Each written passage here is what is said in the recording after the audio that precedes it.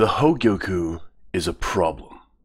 Today we're going to talk about the grand MacGuffin of Bleach's first major story arc. For those who don't know, a MacGuffin is an item in fiction that is ultra important to the characters, but isn't actually important to the story.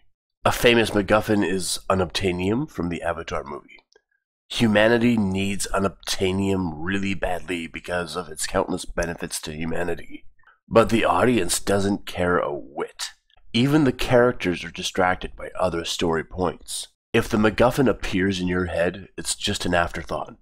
All it's meant to do is set a plot in motion. This is the first problem of the Hogyoku. MacGuffins are stupid, because who wants to set up an object in the story that serves no real purpose?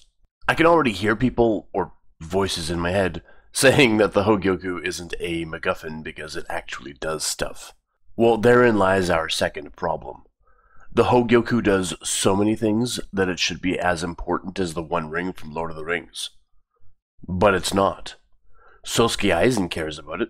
Kisuke Urahara cares about it.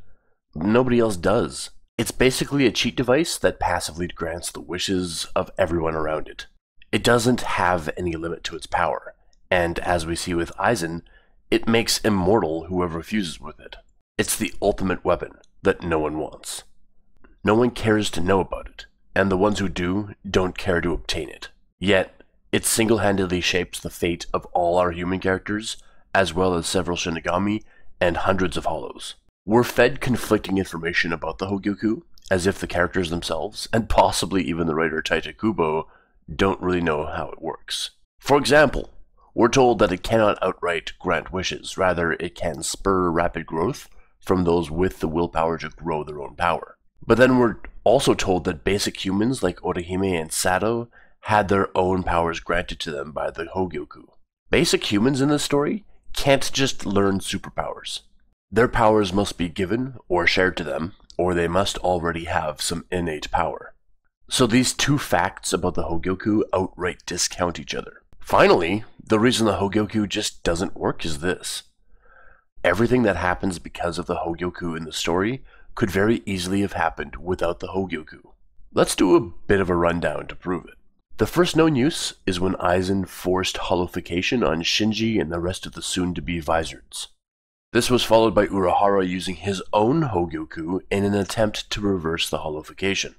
However, the two greatest scientists in this story are Aizen and Urahara.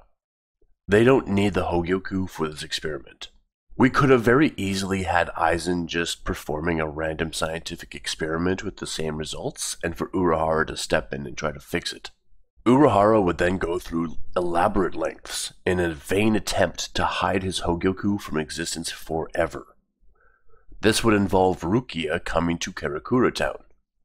Well, again, erase the Hogyoku, and Rukia could still come to Karakura Town, no problems had. When Rukia lends power to Ichigo, instead of the Hogyoku granting her guilt-born wish, Ichigo could simply be so strong that he takes way more power than he should have. You're sensing the trend, right?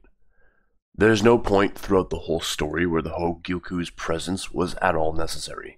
Like I said, Aizen and Urahara are not only scientists, but the two smartest characters in the entire Bleach universe.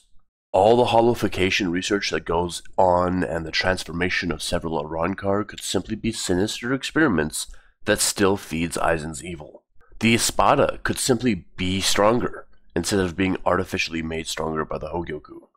In fact, I've always championed for Hollows in general to just be much stronger than they are in canon. I wanted so badly for Coyote Stark to be just as strong as Aizen, but due to his personality doesn't seek to overpower. Wouldn't that have been much more interesting and dynamic for the Hollows if they were a legitimate imbalance of power for the other characters?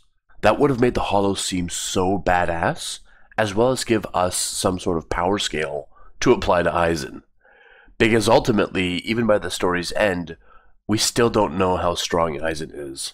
I think it can be assumed that he's at least as strong as Ewok, but unfortunately there's no way to really know for sure. The other Espada could have received their own equatable power boost as well. Baragan is the king of Hollows, and he's tricked into killing himself? It's a clever fight, but such a disappointing downfall for a cool character. Anyway, I've become distracted. Even in the final fight between Aizen and Ichigo, the Hogyoku is unnecessary. Instead of continually transforming Aizen in a desperate bid to protect him, we could simply reveal that Aizen has done countless experiments on himself in all the time since the story's start. Heck, we see Tosin as this ugly hollow monster. That could have so easily been foreshadowing to what Aizen has been up to in regards to his own body. As a direct result, when he runs out of Shinigami Reishi to weaponize, for example, his body could transform to reflect that of a hollow to use a more corrupt Reishi. When his hollow form is challenged, he transforms into a malformed monstrosity that's neither hollow nor Shinigami. These could have all been experiments he willfully used on himself to gain further power. After all, Sosuke Aizen is already an extreme powerhouse.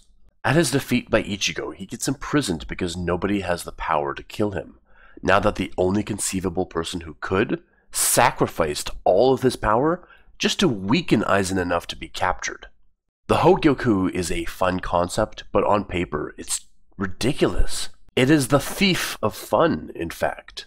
Not enough about it is known for daydreamers to imagine using it, and it's not overtly powerful enough to even consider weaponizing. The Hogyoku's problem is that it exists. Aizen is such a super genius that giving him some wish-granting super artifact like the Hogyoku weakens him as a threat, as the prime antagonist of the first arc. Imagine if all the events in the story were the same, except the Hogyoku didn't exist. Aizen would be an even scarier antagonist. Hollows could be far more powerful naturally. Characters like Orihime and Saro could develop their powers naturally, giving hope to the readers that any human, at any point, could develop powers. This opens up wonder and curiosity about whether any further characters will gain power.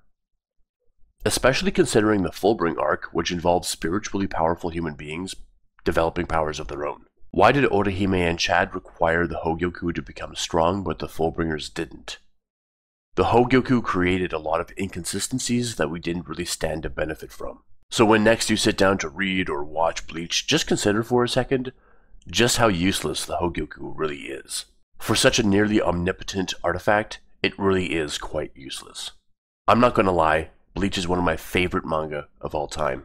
I'm not a thoughtless fan that loves all the arcs, but I did enjoy the Fullbring arc, so that should tell you something.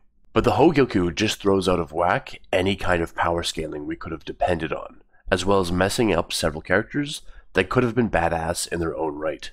Imagine how badass Ukiura already is, and then imagine him being that strong without the Hogyoku.